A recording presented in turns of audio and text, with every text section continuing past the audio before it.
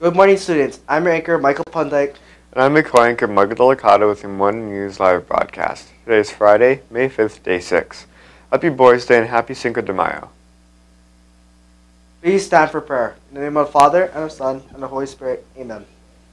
Lord Jesus, your wonder and might never ceases to amaze us. Help us remember that you are God and everything is in your hands.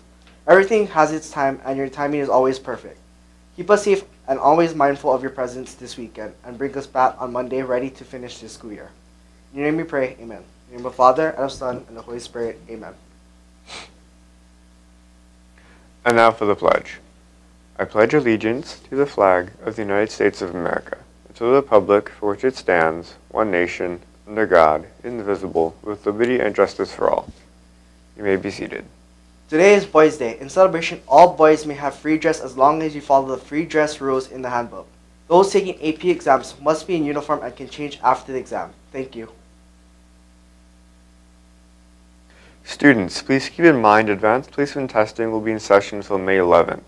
It needs to remain quiet in and around room 114 and room 124. Cones and caution tape will be up, which means students will not be allowed in that area during testing periods. Please be mindful of your classmates. Yearbooks are being distributed next week. If you haven't purchased one yet, order forms are outside of Mr. Ragus's room. They are $95. For faculty, it's half off. We have a limited amount of yearbooks available to purchase.